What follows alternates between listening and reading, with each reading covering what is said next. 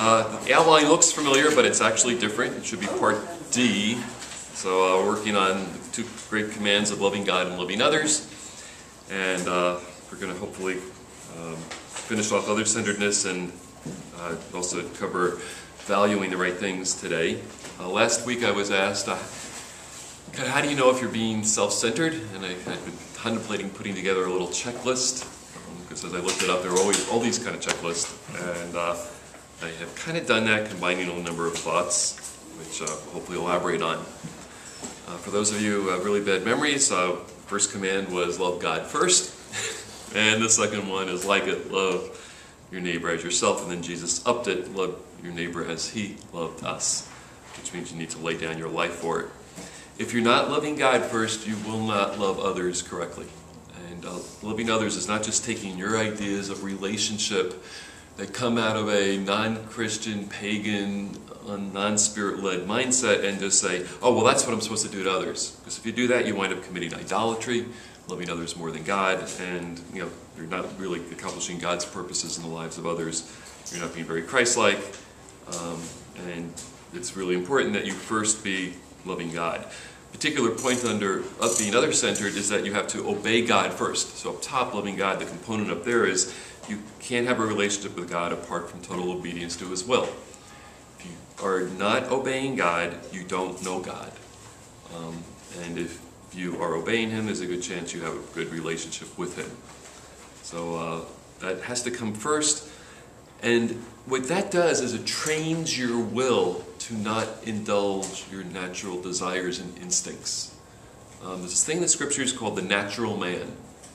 It's a person who's basically just like an animal, and it's just what most of the world is. They're devoid of the Spirit of God is not controlling them, their desires and instincts are. So in order to obey God, we have to learn how to say no to the desires that we have, and yes to the desires that God has for us. Otherwise we will never experience God's blessings. Satan might bless us, but God won't be blessing us. The parallel is with children. As you raise them, you have to teach them first to obey the parent so they can then eventually obey God. The parent teaches the children not to live like little wild things, but to restrain their impulses to either kill their siblings or take whatever they see, and then they learn the concept of self-control. Because in order to obey God, particularly when He calls you to do things that naturally you would not want to do, like die to self, you have the training to be able to say no to your natural impulses. Now, a lot of kids don't get that growing up, so usually the schooling system provides some level of socialization. What that basically means is you don't run around like a wild beast. It's kind of a good thing. So then when you actually, the benefit of a higher education is not the stuff they teach you, contrary to popular opinion, speaking as a professor of higher education. It's basically learning how to buckle down, figure out what's required, and do it. The content is almost irrelevant, and people change careers and content of what they have to do for their job multiple times in a life. It's that basic skill of being able to figure out what's supposed to be done, and then harnessing your energies to actually make it happen is the benefit of an education. And some of my students never quite get it, but they might get it on their job. But from what I read about employers complaining about the millennial generation, a lot of them haven't.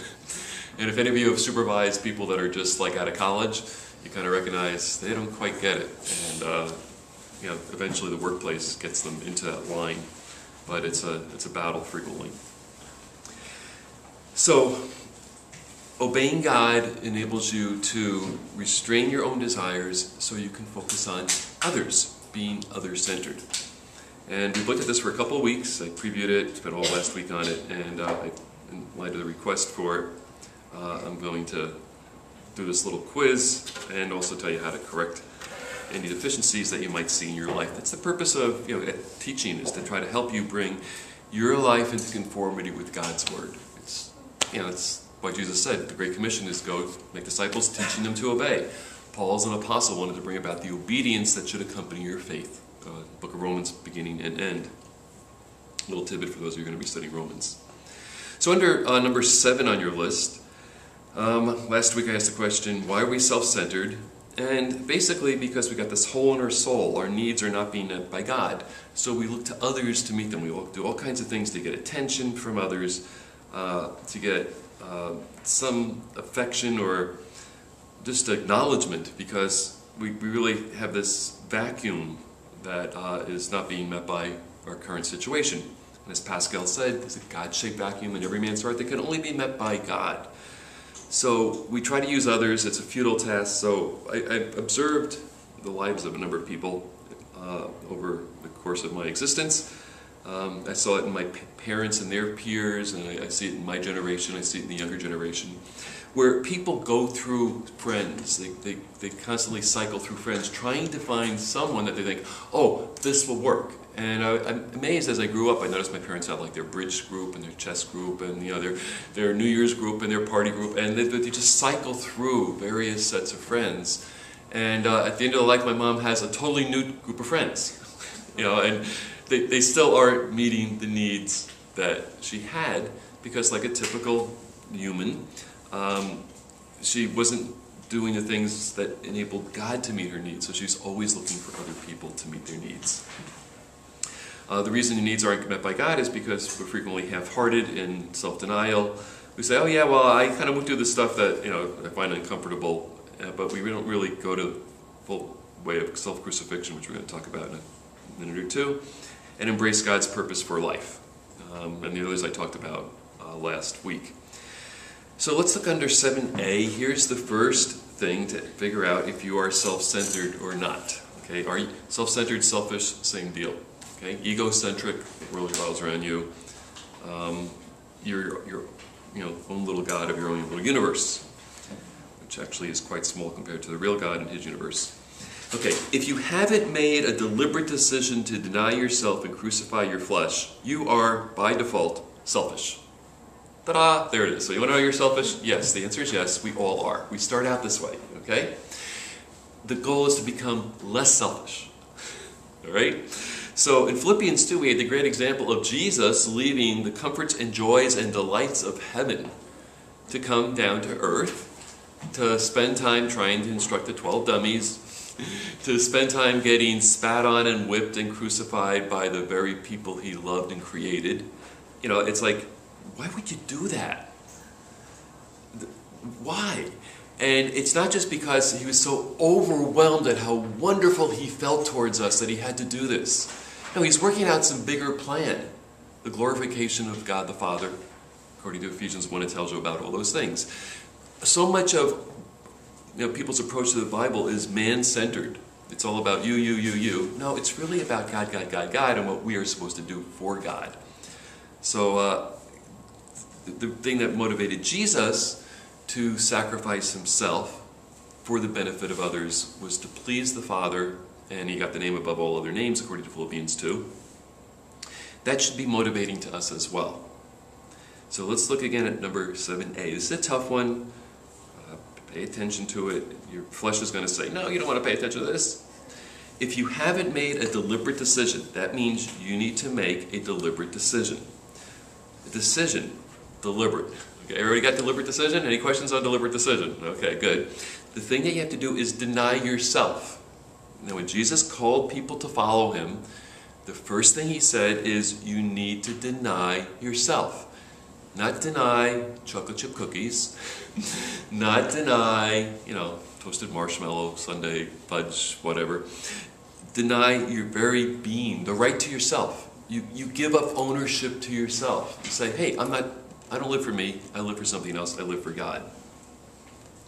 And the next piece is to crucify yourself. We're going to talk about self-crucifixion, very, very difficult.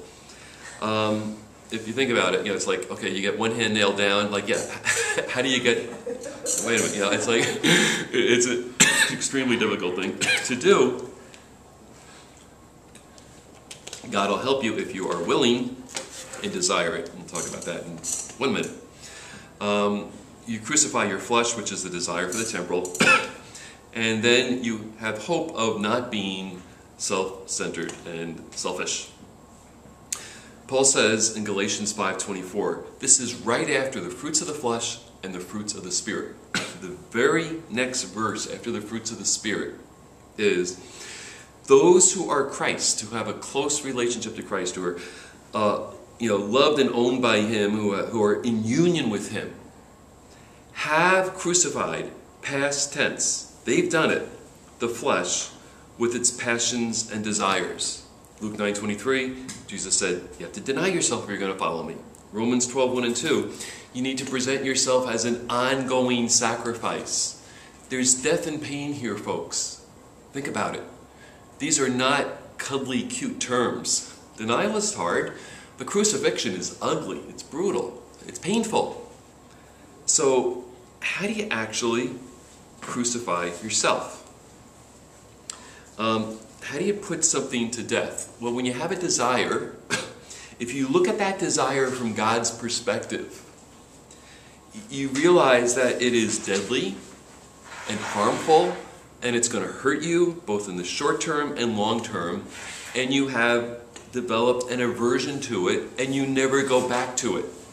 Now, some people said I've overused this illustration, but it's so applicable, is my former love affair with green peppers. I used to like them, but then when I realized what they did to me, it extinguished my desire, and I have no more a desire for them. I did a similar thing with New York Super Chunk Fudge ice cream. I saw that, I realized what it did to my cholesterol level, I realized I was killing myself, and I just stopped. And it just, whenever the opportunity came up to engage my emotions in that desire, I said, no, stop. And this is back before I discovered how you can blow up ideas in your mind and kind of extinguish desires and stuff like that. But deadly desires will kill us unless we kill them first. So you need to go through this process of crucifying yourself. It does not just come with singing a song, which we frequently sing, saying, take my life and let it be consecrated to you, which is good and it's true and that should be the way. But if it doesn't have any carryover into our lives, I think we become hypocrites. Because we sing this song and we don't really mean it. And I'm thinking, probably we do more harm than good, because God said every word we speak, if we're saying these things, He's going to basically be revealing them in the future. So we really want the songs that we sing to be a reflection of our hearts. And I have trouble with most songs because there are lines in there that don't really fit my understanding of the Scripture, so I just kind of mumble through that part.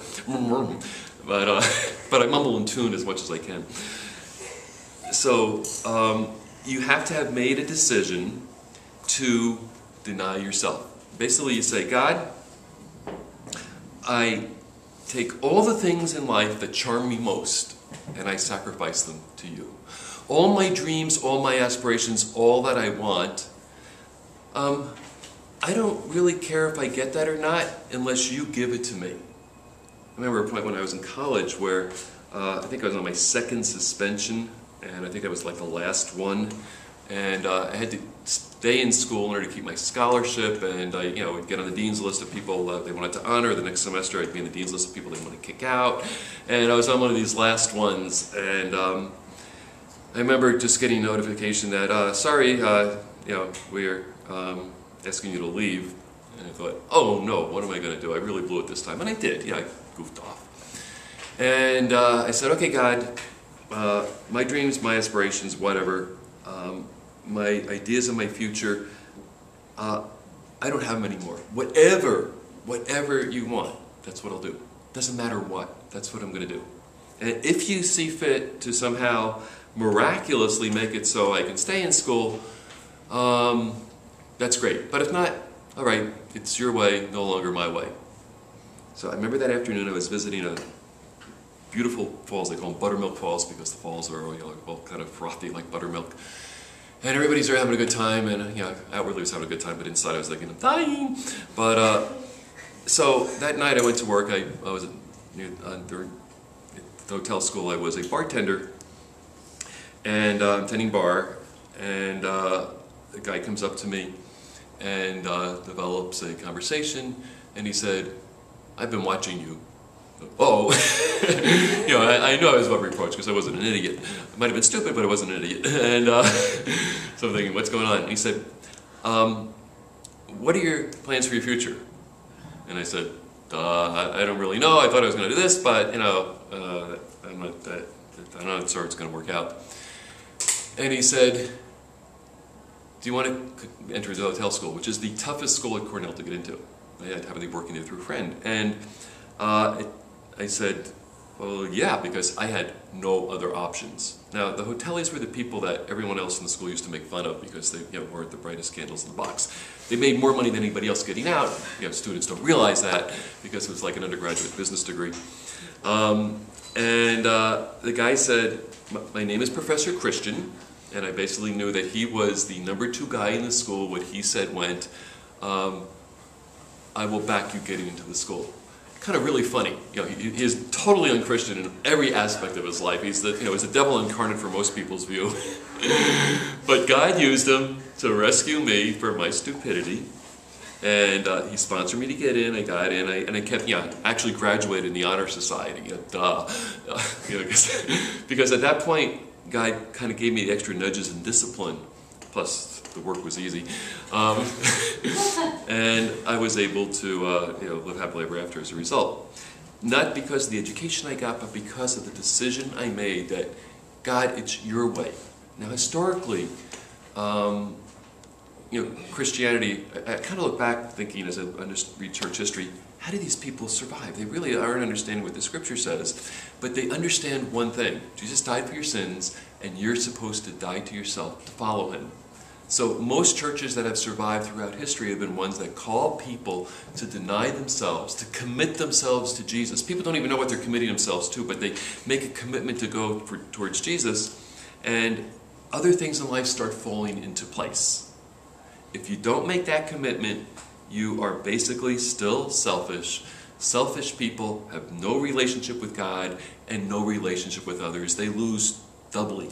All right? So you really need to make that decision deliberately. If you cannot point to a time in your life by this time next week, be able to point to a time in your life when you said, God, it's no longer about me, it's all about you. I have crucified my flesh with its passions and desires and ambitions. They're gone. And I live now for you. And then you do the Romans 12:1 and 2. Actually, that's Romans 12:1. Yield yourself, put yourself on the altar, and let God kind of basically rip out the old heart and give you a new one, and then be transformed by the renewing of your mind. It starts with an act of the will to make it happen. Okay, so that's the first thing. If you haven't made that decision, guess what? You're still living for yourself. And by definition, that's self-centered. Now, part 2, the second one, B. If you think or care about what you would like rather than what God likes, you're self-centered. If you think or care about and make your decisions based upon what you would like rather than what God would like or what would benefit others, you're self-centered. You can read this a number of ways. It's all the same thing. It's basically when it comes down to what do you think about, what are your aspirations, what are your dreams, what do you want? If it's about what you want rather than what God wants, ta-da! Guess what? You just racked up another point for being self-centered. Okay? So, we're told, the verse I looked at a couple weeks ago, don't look out for your own interests. Right number 7, Philippians 2:3. Do nothing with selfish ambition or pursuit of glory for yourself, but in humility you look out for the interest of others. So, think about what occupies your time. What will I wear? What will I look like? What will others think about me? How can I get my next promotion? How do I get more of this or that? If that's what's occupying your time, then you're self-centered. If you're thinking about what will please yourself versus what will please God, you're self-centered. Okay, well that fits under that category. Yeah. So going back to A, you say either you live for yourself or live for God. Can you have half and half, like you live half your life for yourself? You can possibly do that, but if you have half the life for yourself and half the life for God, the fact that you can have half your life for yourself means you haven't crucified yourself. Does that make sense? Because if you put to death yourself, how do you still have those desires? So really, it looks in practice like you're doing half for God, but you might want to re-examine. If you're doing this stuff for yourself, then you aren't doing this stuff for God. Now, if you've made the decision to do that, okay, you can be, in fact we all are, imperfect in your pursuit of doing things for God. Does that make sense? So you want to do what's right, but it's just that you spent all these years learning how to be a really good sinner, so it's a shame to let all that talent go to waste. So you kind of let that play a little bit until you can kind of start putting it to death, sanctifying yourself. Okay, so it's not really an either or. Yeah. I have a follow-up question. So sure.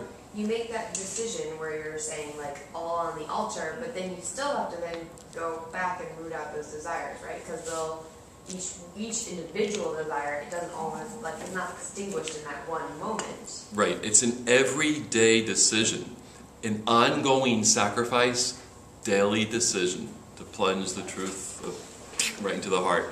Jesus said, let him deny himself and take up his cross daily. So you make the once and for all decision, but it's not once and for all. It's once every day for all time. And then you're transformed by the renewing of your mind, and that renewing of your mind can sometimes take effort. But then as soon as you're brought to the awareness of, oh, I'm thinking about myself more than God, you need to change that. I'm thinking about myself more than others. Oh, God, help me. Living selfishly is sin, people. It's like, we tend not to think that. Oh, well, yeah, who isn't selfish? Yeah, well, we're all selfish because we all sin. That doesn't make sin good. Sin is deadly. And the more we do of it, the worse our life will be, both now and in the future. So if you think more about your desires based on what you would like rather than what God would like, then that's another point for being selfish. Here's one that's, you can actually keep track of this. You get more than you give. There's a thing that I remember reading once upon a time, that when you're driving, if you pass more cars than pass you, you're speeding. Right? So if you get in the left lane and just go and nobody passes you, you'll eventually find out that you're speeding and you get tickets, right? Your insurance rates go up and it gets prohibitively expensive to drive. If you are basically getting more attention, appreciation, affirmation, people listen to you more than you listen to them, you get more compliments than you give, people serve you rather than you serving them.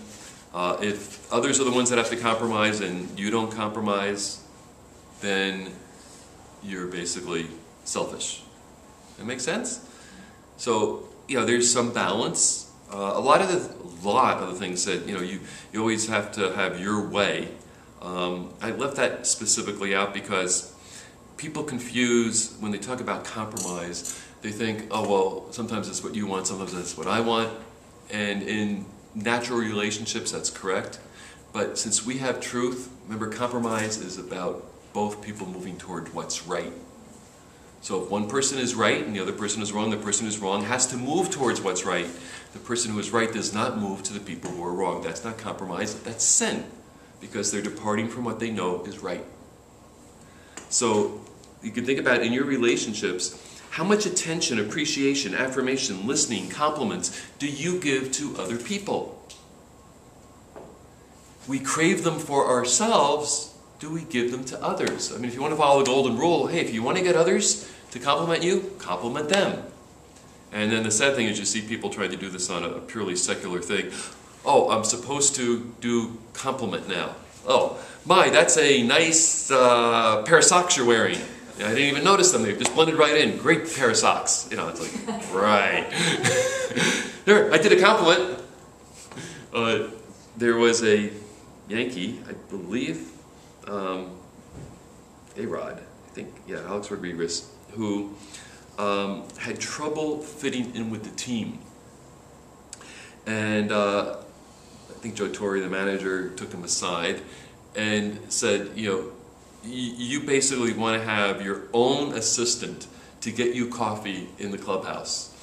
And the whole rest of the team shares 4 assistants. But you want your own assistant just for you. And that's kind of causing problems with your teammates because you're not being a good team player.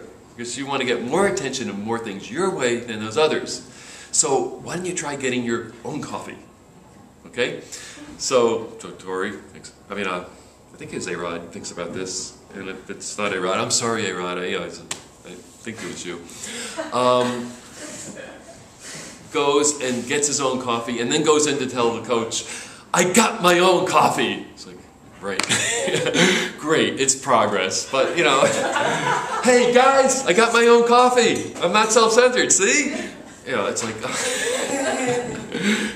and people are like that. They so want to be known, like, oh, yeah, see, I did something that was other-centered. Aren't I wonderful? You know? No, you just don't get it. A person who has not died to self is going to still crave this because they're not getting God's approval. So you basically want to have some thought of, is there reciprocity? Are you giving more to others? Otherwise, it's unjust, and God hates injustice.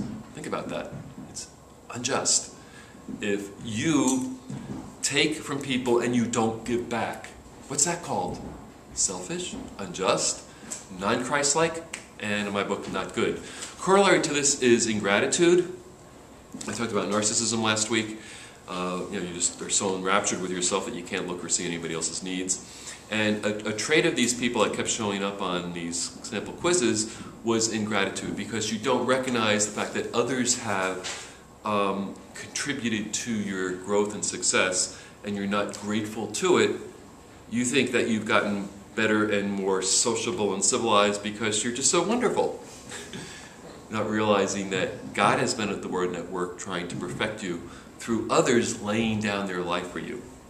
And then if they have done that, you obviously need to go give to others as well. D, you're unable to empathize with others, thinking that everyone views life and feels like you do. So the ability to go into someone else's shoes. Someone said, before you criticize anyone, you should always walk a mile in their moccasins. That way, when you criticize them, you're a mile away from them and you got their shoes.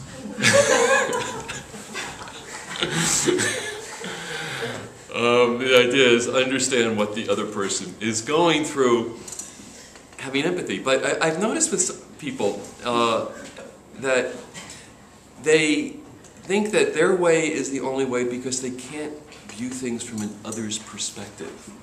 And possibly have a little easier time in this. If you're a censor, you might be falling into this because you have your way of viewing life. And the fact that there are other ways of viewing it outside, that's 75% of the population, outside your way of viewing it, there might be something else. And you know, people come into Christianity basically becoming aware of something that was outside their initial frame of reference. That pattern should continue, to be aware that there's other ways of looking at things. And stop condemning others because they don't feel like you do or view life like you do. Corollary to this one is people will basically disclose how they're feeling with the wrong purpose. They either give too little information or too much information. Was it TMI, too much information? It's not a lot. It usually has a certain connotation. But a lot of people do that. They just feel like, I've got to get it off my chest. But that's not purposeful speech. That's self-centered speech. When we did some of the stuff on speech, your speech and disclosure of yourself to others needs to be purposeful. How does this benefit them? How does it glorify God? Now, there's sometimes when you need to disclose more than you're comfortable disclosing, so things can be seen in their proper light. Other times you keep your mouth shut. So how are you supposed to do this? Well, Ephesians 4 says, let your speech always be with grace seasoned with salt, that you might, and not corrupt, that you might minister grace to the hearers. The goal is to minister grace to the hearers. The goal is not to get it off your chest. The goal is not to blurt out whatever you're feeling. The goal is not to say, oh, I just got to say this. No. It's, does the Spirit of God want you to say it or not? If the Spirit of God is at work in you, He is trying to prompt you to do and say what God wants, and you need to be receptive to Him. However, if you have grieved Him or quenched Him through your disobedience or bad relationships with other members of the body, those are the two contexts of where grieve and quench come in, then you're just going to basically blurt out whatever you want, and that actually usually causes damage. E is you use others to meet your needs for friendship, companionship, excitement, even wisdom. You basically use others and you're not, basically valuing or investing in them or in the relationship. Or on another side of this, you only reach out in terms of ministry to the fun or beautiful people. You only want to help others when it's neat and easy and fun. You don't want to deal with the mess. Lives are messy. And we need to be willing to enter into the lives of each other and other people, to minister to them, to help them become all that Christ wants them to be. Any questions on those two? Or three? So when things are messy, you don't tell that person, though, to stop disclosing when they're being honest, right? Can you just emphasize that a little? Well, okay, the question is, when things are messy, you don't tell the person to stop disclosing? Right. It depends on the context and the purpose. What's the purpose of the disclosure? Oh, I just need to vent. No, that's not good. Self-control and spirit control are fruits of the Spirit. They're supposed to reign. So, yeah, there are people who are damaged and they don't have, there's times for them to just, let it all hang out. But that's usually not the way that mature believers work. Mature believers are under the control of the Spirit and purposeful in what they do and say. So being a listening ear to someone, good idea. Encouraging them to explore deeper, because some people don't actually think unless they verbalize. And when they verbalize, then better things come out. So that's why God has this thing called the body, where there's safety, security, and people can verbalize what they're thinking. And it's not so we just always accept it. We accept it, and then we recognize, okay, there's things here that are not in accord with the truth. Now I need to figure out, what is God's plan for dealing with these needs? Not like, oh, that's not what the Bible says. Which occasionally could be useful, but that's usually not the good idea. God has, just like He controls your speech and other things, He controls your speech in ministering to others. You need to be prayerful about, what does God want you to say? What's going to accomplish His purposes? And you need to discern, what are God's purposes in this person's life? What is God trying to do? If that's not entering into your thinking, then your speech is self-centered. Because it's just about what you come up with, as opposed to what the Spirit of God comes up with. And I'm always gratified in the praise time when I hear how God is directing and ministering to people through His Word. Because that's going to be equipping them to better minister to others. That should be your experience, that God guides you and directs you. That was E. Let's look at F. You're lazy except when you're gratifying your own desires. You only make sacrifices to benefit yourself. These two came out of a thing in terms of marriage relationships. And you basically, you look at what people get excited about. And if they only get excited about the stuff they like, the stuff that feeds their flesh, you're dealing with a selfish, self-centered person. If they are excited about the things that please God and making heroic sacrifices. I mean, you read Paul, the guy's a hero. I mean, he's just an incredible self-sacrificial person. Yeah, we think, well, Jesus, well, that's his job. But, Paul and the disciples and the early martyrs who got killed for trying to minister to others, they are excited about doing things that benefit others more than they are about themselves. Jill passed along a story of a couple of believers, I believe, in Damascus, 3 gals or so. And Damascus is not a nice place to visit. Any vacation plans to Damascus, just places of war zone. If you're a Christian in Damascus, hide. And if you are a Christian woman in Damascus, get out of town, because it is just not really good. But there are 3 Christian women in Damascus who basically drive around to minister to people. And there was someone who was in the hospital, and they went to go pray with the person, and they would pray that God would surround them and protect them. That is Psalm 91. And they're going to the hospital, they hear, there's always rifle fire, but there was a rifle or a gunshot that hit their car.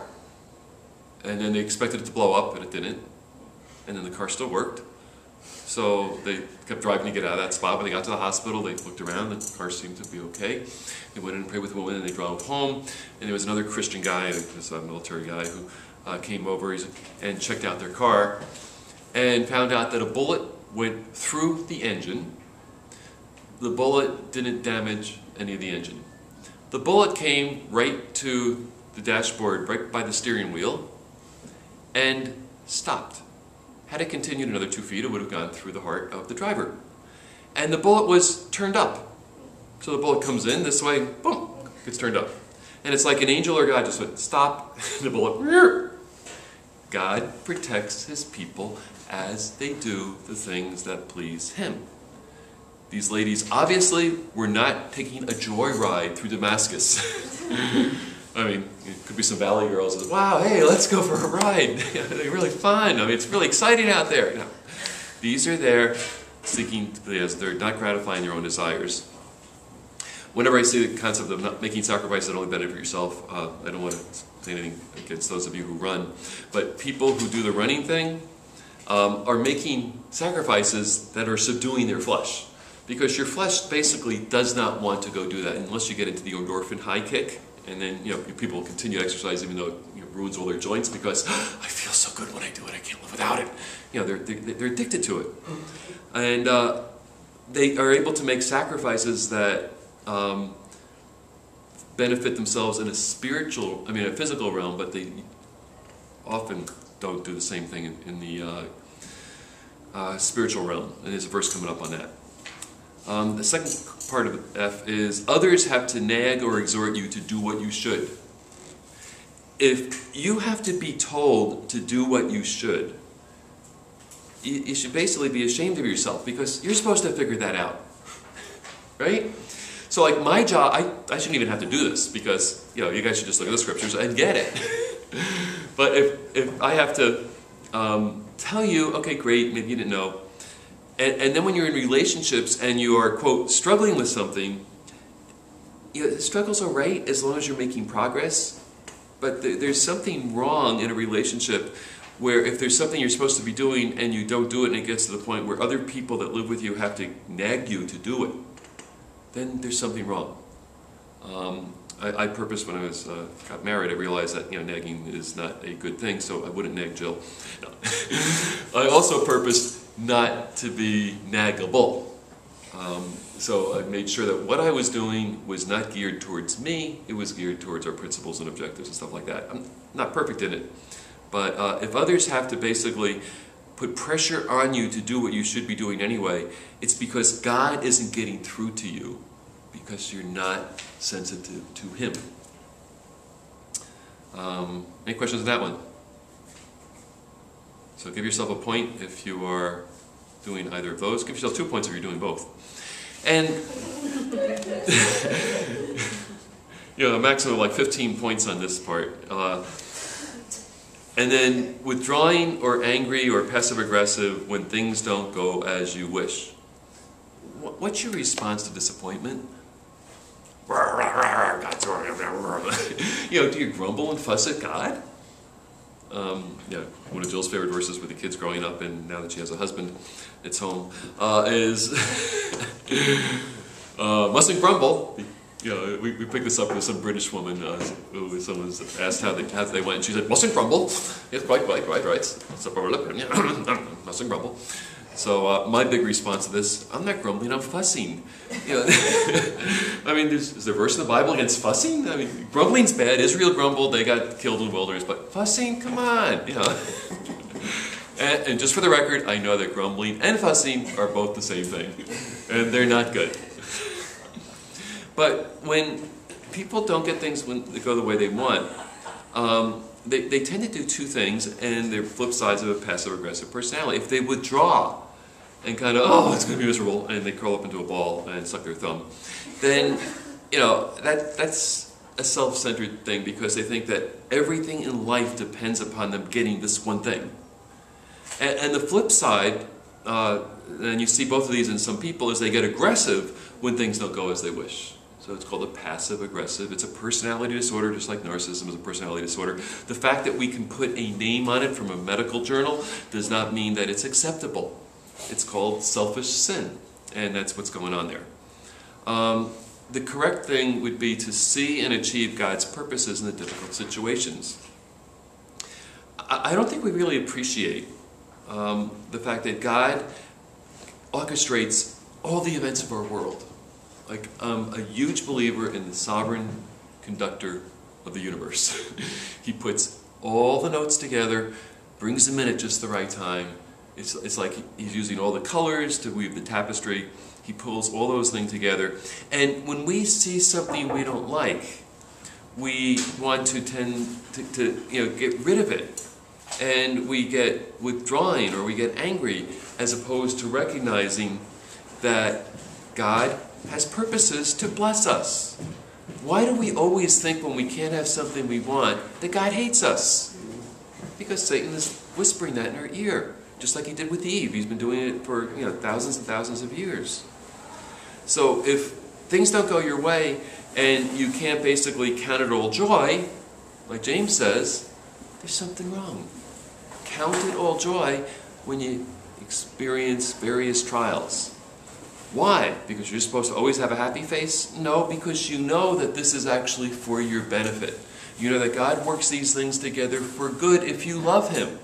That's why it's so important that you love God first, because then all this other stuff would fall into place. And if you don't love God first, this other stuff won't fall into place. So when bad things happen, you think it's God trying to be mean to you, not recognizing that He's really trying to bless you. I love the book of Amos for a particular thing. It's got the second section of it is mixed mercy. God sends increasing discipline to the nation of Israel. Starts out at a low level and then raises it. Why? To get them to a spot where He can bless them. And He basically says through the prophets, I can't bless you where you guys are.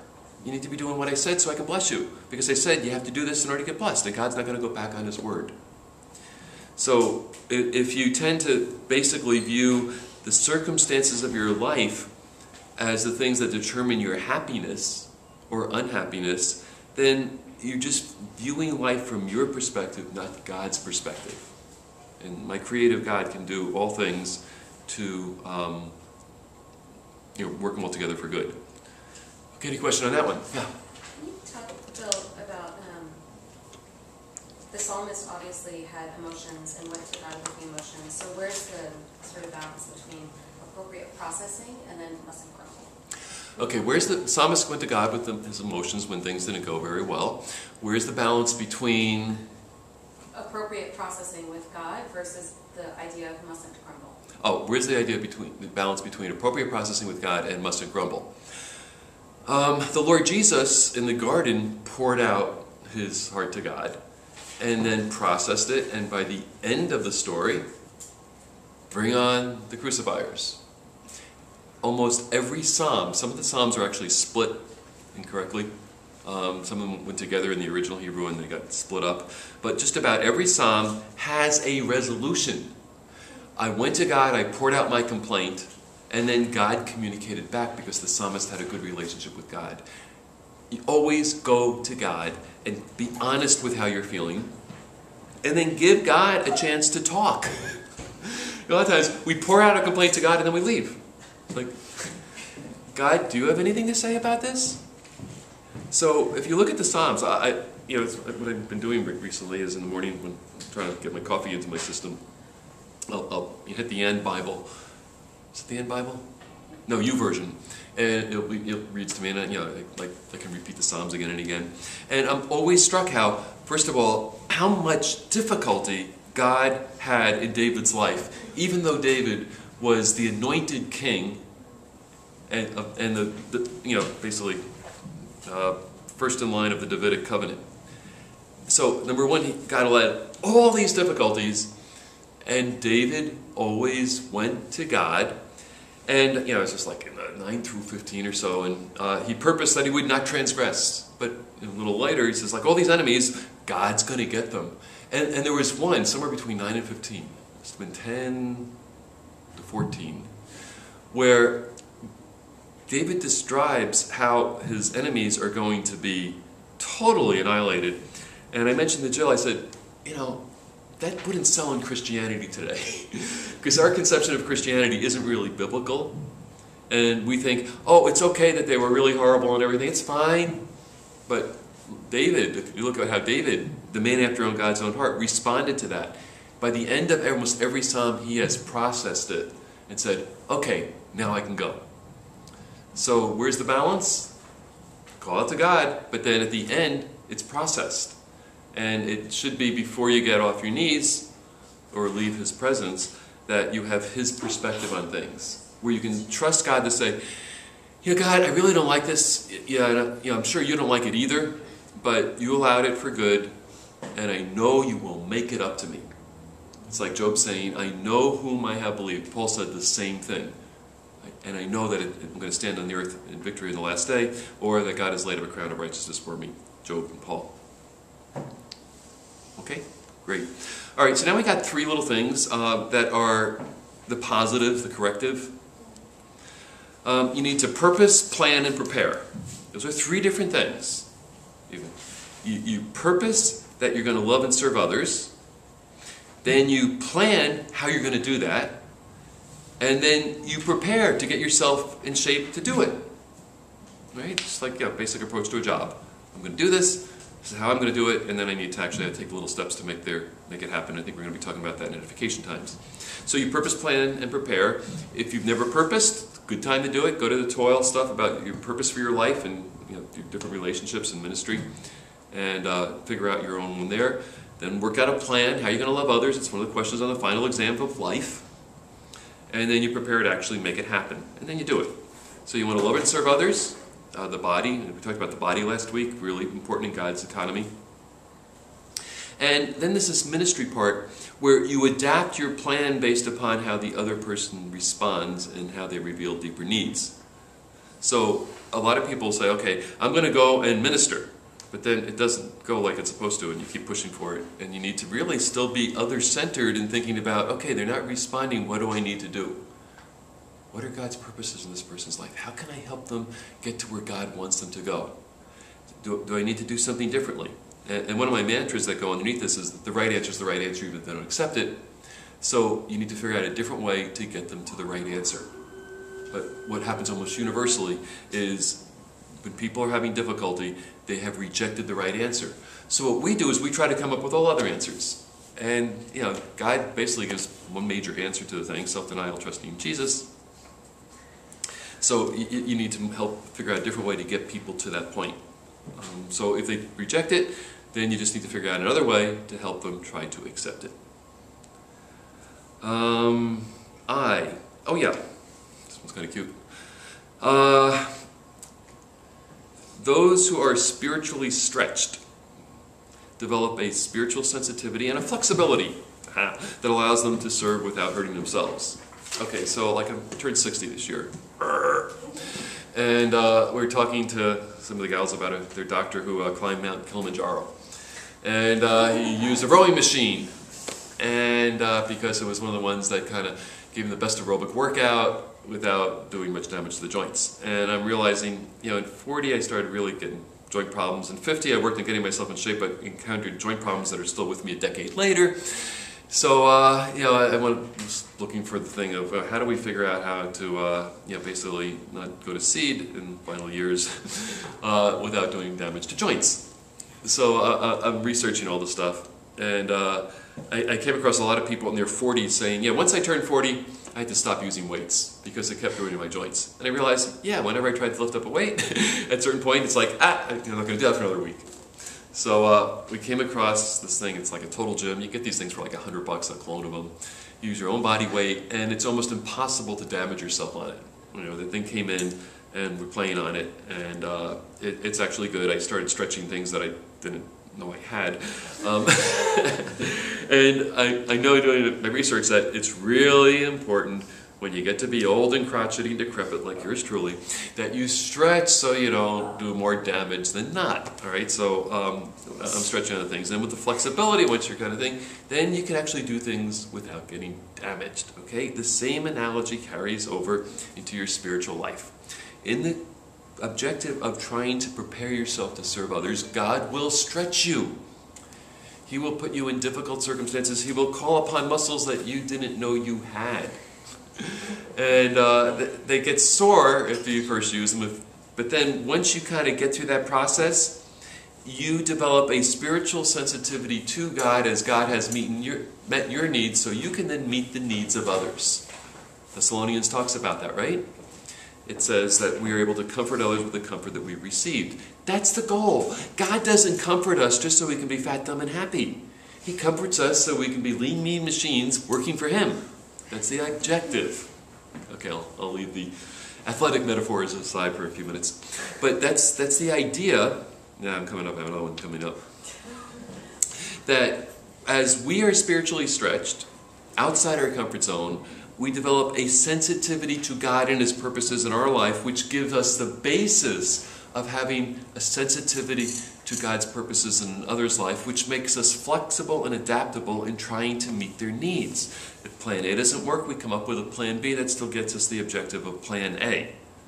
And then we can serve without being disappointed when we get rejected. We can serve without doing damage to others because there's going to be some damage because sometimes they don't want to give up their sin easily, and they're going to feel like they're hurt.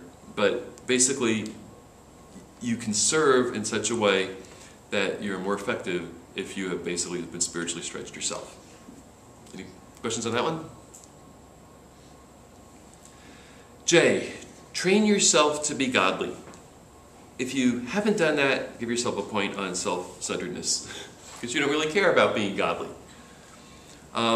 Train yourself to be godly. If you don't know what godly is, give yourself another point. Titus was written to, Paul said, I'm an apostle to bring about godliness. And godliness is the state of knowing and doing what the gods desired. So if you only care about what you want, not what God wants, is where we started on this, then you're self-centered. But if you're training yourself to be godly so you can help and disciple others, you're doing good.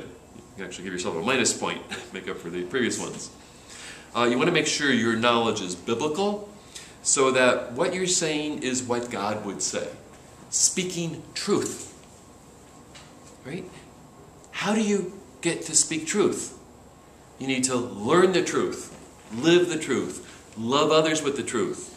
If we try to love others with our conception of the truth without having gone through those first two steps, we're basically going to do damage, we're going to be bogus, we're going to actually wind up getting judged for basically accomplishing Satan's purposes rather than God's purposes.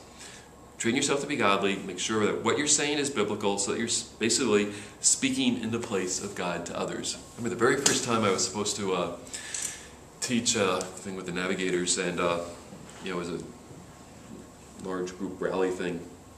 I'm like, why'd they pick me? And this gal who had been this woman worker, she was a little older, gave me this verse that's, whoever speak as the oracles of God. I was like, no, I didn't want that. I'm not supposed to say what God would say. And then I realized, oh yeah, I guess I am. And the words that we speak to others in trying to help them grow should be what God's words are. Not speaking King James English, but God's truth. A verse to leave you with. I guess we're never going to get to volitional valuing. We'll start that next week. But 1 Timothy 4:6. Paul instructs Timothy and says, if you instruct the brethren in these things, go back and read the context, you will be a good servant of Jesus Christ. And then he goes on to give the characteristics of that good servant of Jesus Christ. You are nourished, strengthened, built up with the words of faith and of the good teaching which you have carefully followed. Okay, the easy one is it's obvious that Timothy was following the good teaching that he heard from Paul.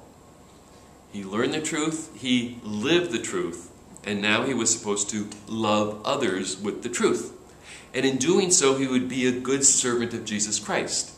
Because if you remember from Romans 12 last week, so the week before, we're supposed to not be diligent in spirit, but serve others as we serve the Lord. The thing that's a little hard is, what does it mean to be nourished in the words of faith?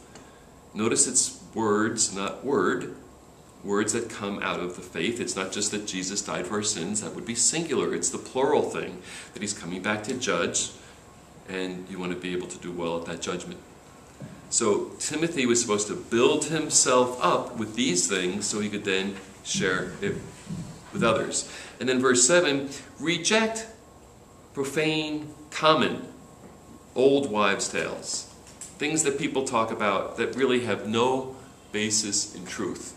And I'm amazed at how quickly Satan tries to get most people off track on getting them involved in prophecy or Old Testament studies or, just things that are not the major meat of the Scripture about denying yourself to live for godliness. And instead, reject that stuff. Don't get into those discussions. Train yourself for the purpose, it's ice, of godliness. Train yourself for the purpose of godliness. Have you done that? What evidence do you have in your life that you have embarked on a training course to be useful for the master and equipped for every good work, which is what 2 Timothy 2:21 talks about? If you can't point to that, then you're just living for yourself. Why are you living? Why are you breathing? Why are you still on the planet? If it's not to accomplish God's purposes, particularly in the lives of others, why are you here? The answer would be to live for myself. Is that good? No, that's not good. Don't do that. You end unhappily ever after. So you need to use the precious amount of time that God has given us during our time on this planet for the benefit of training ourselves so we can serve others and we benefit long term from that. Verse 8, bodily exercise profits a little, but godliness is profitable in every situation. It has the promise of life now. You want the abundant life that Jesus came to give? How do you get it? Train yourself to be godly. You go to Toil, I have Christian career objectives, training objectives. They've been there. You can find them pretty easily.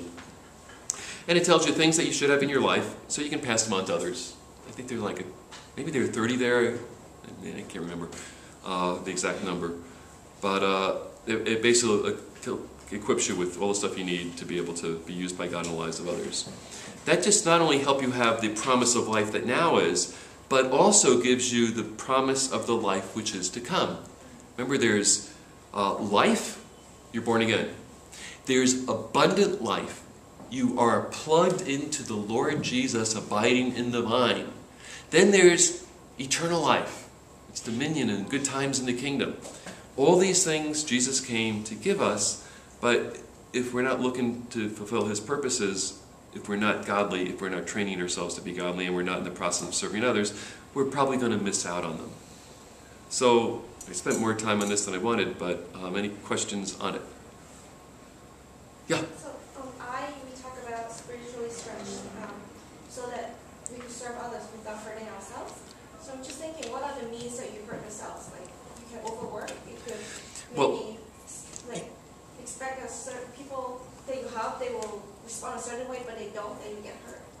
Yeah, that would be one good way. The rejection that you get because you're not doing God's purposes would possibly be hurt. The fact that you have a timetable that's not God's timetable, causes damage as well. The big thing is, people will take shots at you whenever you try to help them. It's just like a vet. I don't know how vets do it, but they've got a hurting wild, almost wild animal on the table, and they go near the wild, the part that hurts them. The animals will try to bite them, but somehow the vets know, stay away from the pointy teeth. Keep away from that part. But like a veterinary dentist, it's like open wide, don't bite me. I don't know how they do that, but they'll frequently, you can get hurt if you are not sensitive to what God's purposes are. And you'll go in with an objective that maybe God doesn't actually want to have happen, and then there's backlash from it. But do remember everything that happened to Paul and Jesus. There was a lot of they took a lot of flack, but because they had the sensitivity to God, God was able to strengthen and encourage them. Paul said, everybody deserted me, nevertheless the Lord stood with me and strengthened me, that by me the preaching might be fully known. So, remember, you can't please everybody, but you can always please God. Bill, it sounds really hard. Oh yeah, too hard. Let's see. I forget about it. Yeah, I was just kidding, guys. April Fools. No. And to deny yourself and crucify and always live for God and for others. Why would any rational being do this? Because you live the better life now, the more satisfying life now. Jesus said, unless a grain of wheat falls to the ground and dies, it abides alone on the stalk. And winter comes and it's just there freezing. But if it dies, it goes to the ground. And while it's in the ground, dying to itself, it gives rise to life for itself and others. And it's nice and warm in the ground during winter compared to what it is in the breeze. So it has promise, godliness has promise for life now, as well as in the future. And as economic beings, it's like, I trade 10, 20, 30 years of this life for an eternity. Because God is infinitely just. Of good times. Like, that's why I would do it. So it's by far a better deal to take. Would you say that Satan has been extremely successful in kind of blinding people? Oh, totally. He has blinded the unbelieving. This is not unbelievers who don't know Christ. The context is he blinds the unbelieving to the light of the glory of the gospel. The glory of the gospel is that God gives glory to those who follow Christ. Not the forgiveness part. That's not in that context. Satan has blinded them. He holds up like people's jobs and says, oh, this is what you want. This will give you status and success and everything you want. Then why is it that anybody would leave this job?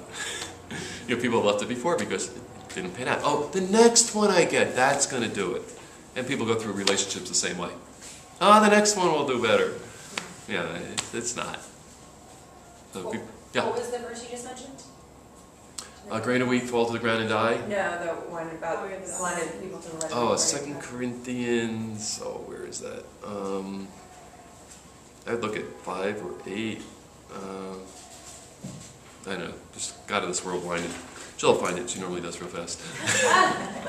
Okay, let me take I wrote some questions specifically for this. Let me just briefly go through them. And has anyone ever suggested to you that you're selfish or self-centered? If they have, you're selfish, because it's really hard for people to actually say that. How do you go about changing? Look at the sermon.